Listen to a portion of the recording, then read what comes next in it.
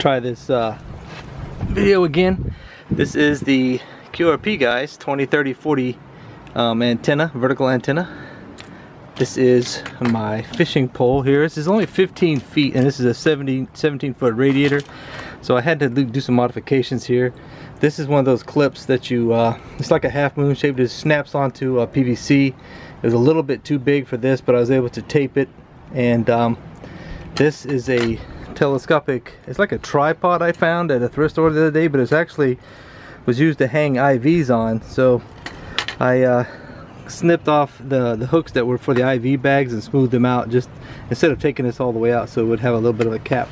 So I'm going to set this up, and for the counterpoise, I've got these stakes I'm going to use just to keep the counterpoise from getting too slack. So let me set this camera up and I'll go in the yard and try to set this thing up so we can see how easy it is. And once I get it all set up, I'll probably try to tune the antenna.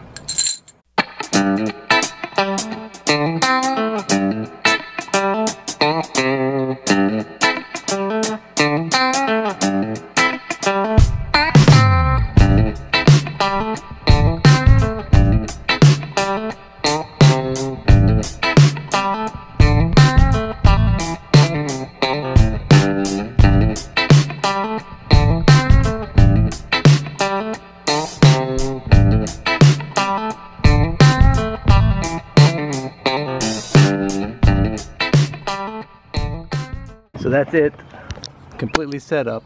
All we have to do now is hook up the coax and and tune it. It's not tuned yet. I'll hook up the coax and we'll get to tuning this thing.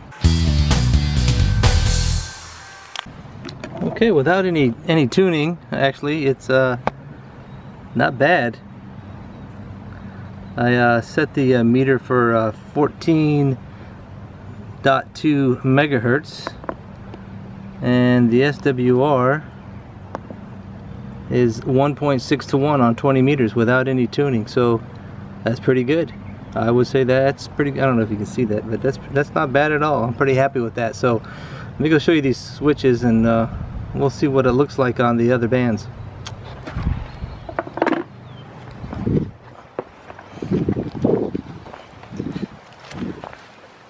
I don't know if this is in focus, but these are the switches, and as you can see, the top switch here, if in the upper position, or to the, depends on how you're looking at this, and the position it's in now is for 30 or 20 meters, and this switch is in 20 meters.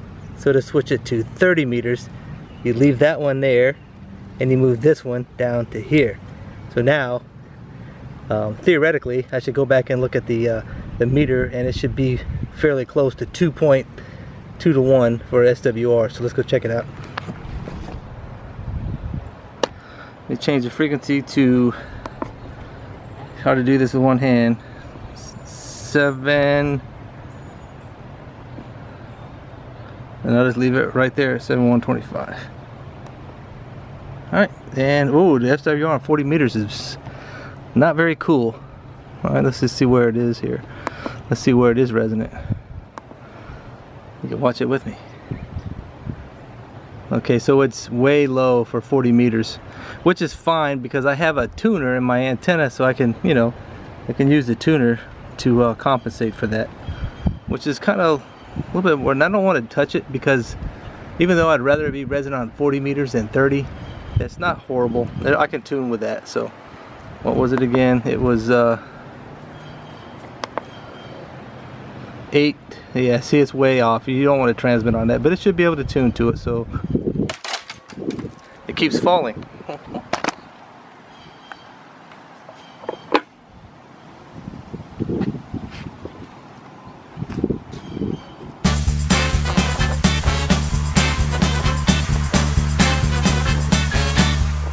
me show you what I did. Wedge these stakes in between these two members here, and it's really not going to go anywhere now, hopefully not. So let's just get on it. Let me go to 20 meters and we'll go see if I can. I'm going to use the auto feature on my radio, and we'll go check the reverse beacon frequency here in a minute. I've got the ICOM 703 out here. Sorry for the glare. Let me go ahead and, what do we put the 20 mega or 20 meters. Let me go down to somewhere near the, as long as it's quiet. I don't hear anything, so that's a good sign. Let's go in the middle of the band here. Well, they call these the novice bands, I think. Interesting, I don't hear anything. Alright, so the tuner is not on, and I'm going to see if the these are pre-programmed things here. I don't have the mic or a key attached, so I'm just going to see if the band's clear.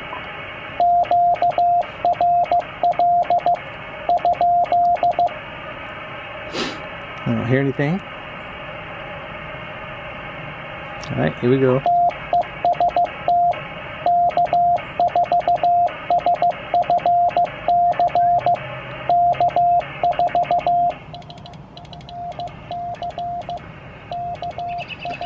And the reason I'm sending this so many times is that actually that was some recommendations on the reverse beacon network to send your call time multiple times, so the system actually, the skimmers actually pick it up.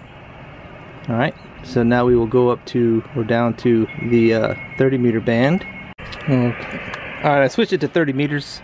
We're just going to go ahead and use this frequency right here. We'll just see if it's clear.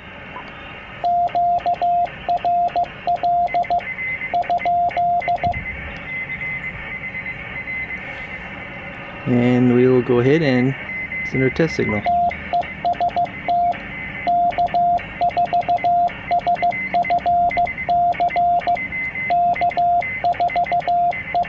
Starting to feel some raindrops, so I won't be in here long. So I'm going to have to use a tuner on 40 meters.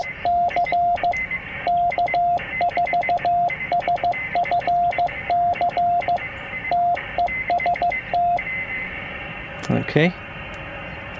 So let me go down here to, that looks like a good one to me. Let me turn the tuner on. Okay, so did it tune? Yep. I turned my LEDs down, so it is tuned. Well, hold on, let me go put it on 40 meters first. Alright, I switched it to 40 meters, and let's try to tune this yet again. Alright, so it's on CW, and that's the frequency. And it is tuned, so let's try that. Let's try this into the beacon test signal.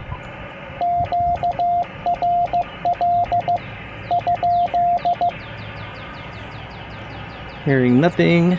Let's go ahead and send it.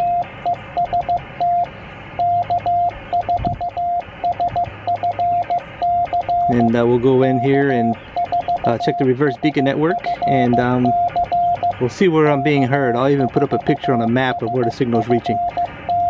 Verticals are typically omnidirectional, so they're not the best for this kind of thing, but they do work in a pinch, and it's small and you can take this anywhere. Alright, so that's it. Had to bring my stuff on the porch to set up, so that's my power setup.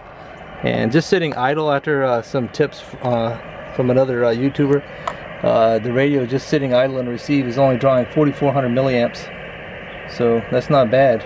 And I'll send that QRL again. You can see how much it draws actually when it's transmitting. You see that there?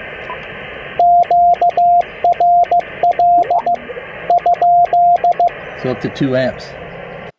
So interesting enough, the reverse beacon network, it only picked up the test CQ that I sent on the 40 meter band, which is interesting considering that's the only band that needed to be tuned using the tuner.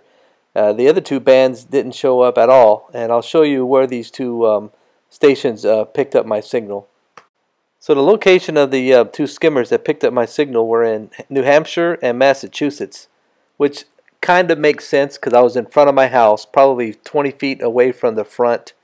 I live in an old house built in the 40s. It's brick and it's got plaster walls, so I'm sure that was either acting like a reflector or an attenuator for the other directions, but my house faces northeast, so it kind of makes sense why the signal went that way. Yeah, so let's just see what the band conditions look like. Well, the band conditions are horrible. That's part of the problem. But anyway, the SWR was fine, and it was resonant sort of on the other 2 bands, the 20 and the 30 meters.